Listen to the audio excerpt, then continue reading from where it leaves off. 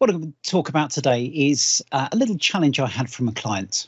So just imagine a little bit. You've got a new project, and the aim is you're going to create a set of SharePoint sites for a client, and there's going to be all sorts of lists backed up with site columns, content types, all those good things you've got in SharePoint. Unfortunately, you're probably thinking now, great, PnP PowerShell, export all that, can fire it up to the client's environment nice and easily. But this client you're working with doesn't allow PowerShell in their environment. Yep, that was a fun thing to find out in the early stages of stuff. So we had to get all these sites created, our Dev Tenant, and then try and find a way to move those across. So you've got your build out of your SharePoint, no PowerShell, all has to be manual. So anything you create, you've got to recreate from scratch. Plus, they wanted these kind of to be templated sites that they could use for lots of different departments. So we had to give them a set of instructions so that power users could then go and recreate stuff. And yes, you can go thing. I don't know about you. I hate doing documentation. I hate when you have a list of columns, you've got to type them all out. And every time you need to make a change, you've got to go back and say, right, I've changed it in this site. Have we changed it there? Have we changed it there? I just don't like doing it. It's why I love the PnP provisioning stuff, because you can just recreate that. So I started to think about how could we actually script up the creation of that. Came up with a few options. Think about we could pull the stuff out from CSOM, use PnP PowerShell. You know, you've got the XML. We could just give them the XML and write stuff from that, but they're not going to like that. We could put it out to CSV. Start to think about you could put it in text files or even Word documents, but gradually bottomed out to think about using PnP PowerShell and Markdown. I did actually start scripting my own thing as a console app with the CSOM side, but I was like, this is nuts. This could be something useful for other people. And I could go and spin up a nice new GitHub project, or because PnP PowerShell is open source and there was all sorts of good things going on there, I could put in a pull request to that. And that felt like a much better way to go.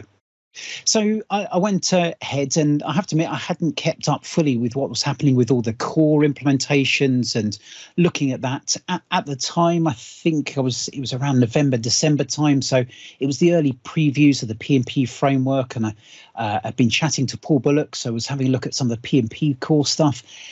What's great now is you're seeing the very latest. There are green ticks all over the place, so you can see all the details from this. I can see someone saying, I thought you couldn't use PnP PowerShell.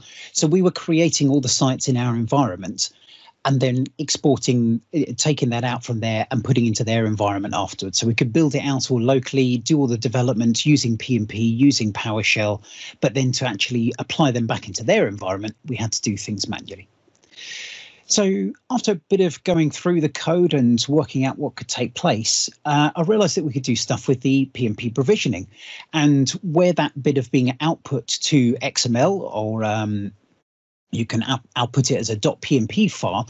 I thought, actually, if we could export all the definition as Markdown files, then actually we could point the same PnP provisioning and get out an output. So I mocked up in Word a little bit of a breakdown of what we needed. And let me flip over to some definition. Here you can see a breakdown of site that I put together, so you can see you get all sorts of stuff as Markdown, but those of you who love Markdown are reading that nicely.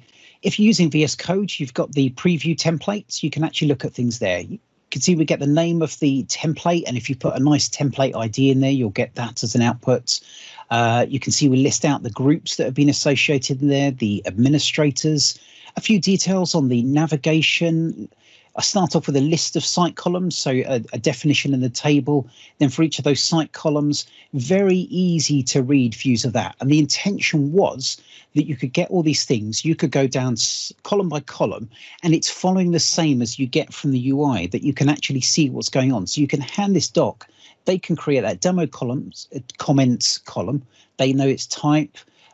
We've put in there the internal name because we knew we wanted to have it, people when they create it and then save it differently. Oops, I shouldn't have double clicked there. So we've put internal name, display name and details, but then all the others, we've tried to keep the formatting the same as you'd see from the UI.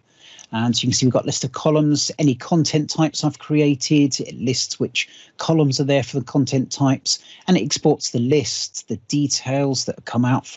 It's got the list of each of those that exist on there. A list, when we look at, for example, the demos one, it's got the description, whether it's on quick launch, etc., etc. So it really is helped there. And being like this, I can do Control A. Oh, my word's closed. But the intention is you can do Control A, copy this, paste it into Word, apply your formatting. Then you've got a nice formatted document that you can hand over clients at the end of it. Because this is the PnP call, I am going to go into a little bit of the code just to, if anyone else wants to expand on this or take some of the areas. But you've got three key parts of this. You're looking at the providers within that. There then is a formatter that does that conversion into the type. So whether it's XML, Markdown, JSON within there. And then there's the writers. So the writers will take up each of the individual bits that write up the components, such as the content types and areas, different areas like that. So you can see it's a little bit messy. The first time I looked at it, I probably went, yeah, was the word I'd use on there. But once you dig into it, it's not too bad. So if you start on the formatter, you can see that there is a to provisioning template. It's not that one. Sorry, it's the to formatted template, and it brings up a set of writers. And these different writers, when you expand and look on there on the Markdown, there's one for each of the different types. So whether it's the base properties, content types, features, list instances. And if we go into lists of those, I'm just using system.io. I'm writing out lines. So it's just literally writing out the Markdown line by line with a different format, looping through, for example, in this case, the set of lists, and just writing out the details one by one. Where you've got groups such as the content type bindings, then it's adding a for loop for each binding, and sometimes we're writing into sub-formatters within there.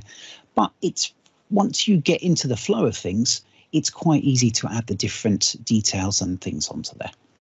So if you do want to use it, there is, need to go on to the other one. If you do want to use it, it's just using the get PnP site template. So if you haven't used the new core version, slight change of format from the PnP provisioning now, and it's got an example on there, get PnP site template, and you just do output to template.md. So if I bring up, you can see I've created the one there. Let's create template 2. It does exactly the same as if you were exporting it out to an XML file. But instead of the XML file, you get the Markdown file that you can go and use bits from. And because it's the same, you can pass handlers to that. So if you just want to get a list of site columns, if you want to put some filters in there, then you can put your different filters and just bring back particular lists or other items you want in there. All the capabilities you can get from extracting PnP site templates, you can get with this Markdown, the same format with the Markdown as well, because it's all using the same mechanism. Now, what's next? I think it's the answer. I haven't put all the handlers in there, so things like pages, I haven't catered for those. I think there's some other bits. I'm trying to remember the other one I haven't done on there. Haven't done every single element, and even within things like the site columns, some of the specific scenarios it doesn't necessarily cater for at the moment. Would like to fill that out. I'd like to put a bit more ability to add a simple filter, so get it to filter out all the default content types and all the default list templates and things like that. So if you just wanted to extract out what's new to things, then it would be easy to do that. Most importantly, I'd love you all to give it a try and let me know what else you would like to see. What would be useful? How would you like different formatting? How is it used? Are there different scenarios that you could see from it? So please get your hands dirty with it and let me know what you think. Also, I'd encourage you all get involved in PnP PowerShell and all the PnP core work. I'm certainly planning later this year, once this horrendous project my mum's working on and we can get the kids back to school and get it back to normality of getting more hands-on with all the PnP core stuff. But please do. There's so many welcoming people there who can come and help you through it. So yeah, get involved. Back to you, Paolo. Thank you very much, Kevin. Great work.